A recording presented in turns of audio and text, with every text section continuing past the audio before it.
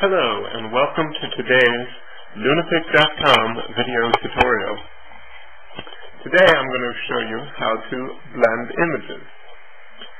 I'm just going to use a sample mountainscape here. You can get this from the file sample image, but you might get a different image. You can also open your own images by going File, Open Image from the Lunapic.com menu. To work with the blending images, we have to have an image in the clipboard. So I'm just going to duplicate this image by copy image to the clipboard under the Edit menu.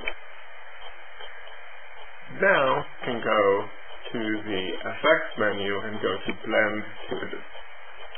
It will bring up two copies of the image, one from the clipboard and one from the one that I was working on. You can move the image around on screen and it's going to blend the two images.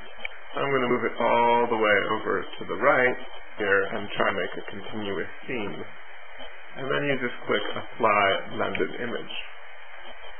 We'll process the image and you will be done. There's our blended mountainscape.